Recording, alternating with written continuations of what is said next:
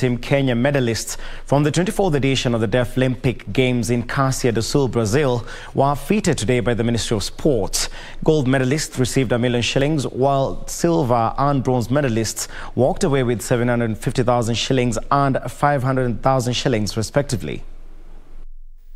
Lucas Wanjiru and Simon Cherono Kibai were among the medalists who were feted today after winning gold medal at the delayed 2021 Deaflympic Games in Brazil.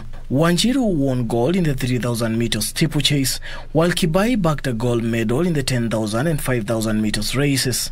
I'm truly proud. I think there was the time that Egypt was #1 most of the time in Africa. And we came in.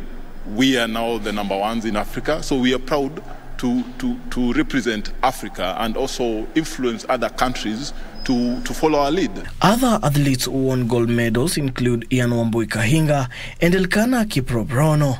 They all received 1 million shillings each from the Ministry of Sports. 7 athletes were awarded 750,000 shillings after winning silver medals, while 12 who won bronze medals walked away with 500,000 shillings each. The awards ceremony, which was held here in Nairobi, was presided over by Sports Principal Secretary Joe Kudo. Kudo reiterated the ministry's commitment to supporting Paralympics teams.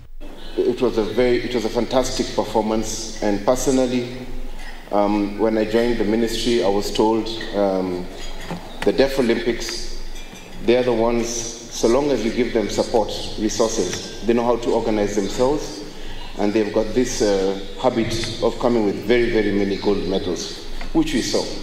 And this beats all the other sporting events that the country has. Team Kenya bagged a total of 24 medals, 5 gold, 7 silver and 12 bronze medals. Kenya was represented in the 5 disciplines, among them athletics, basketball, football, golf and handball. For Prime Edition Sports, I'm Daniel Mwendwa.